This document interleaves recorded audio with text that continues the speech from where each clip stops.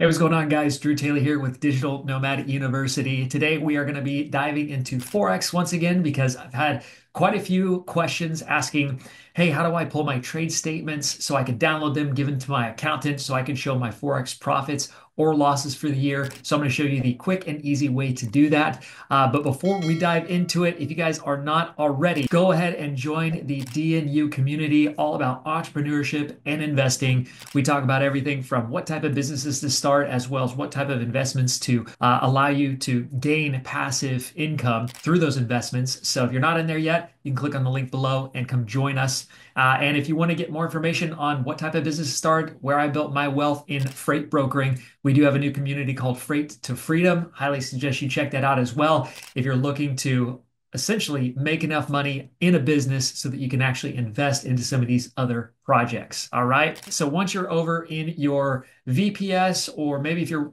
trading on your actual desktop itself, you just want to go ahead and open up your MT5 terminal. I just opened up a random demo account here because none of these trades actually matter.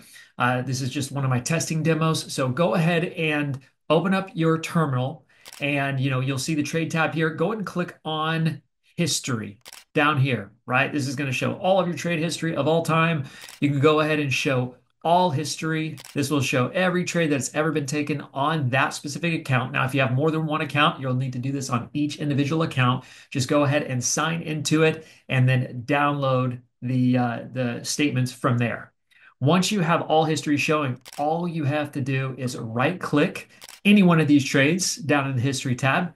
And then what we want to do is we want to click on report, and then we want to click on HTML. That's it.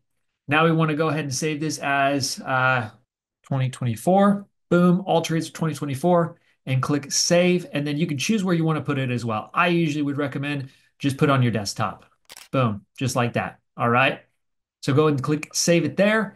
Now, if you are doing this from a VPS, you will want to go ahead and log into your email on the VPS and email it to yourself from there. That's the easiest way I found to do it. Sometimes you can copy it on, just right click, copy, and then paste it on your actual computer. But if that doesn't work, best way to do it is just open up Gmail, Yahoo, whatever you use, and email it to yourself. And then you can send that over to your accountant.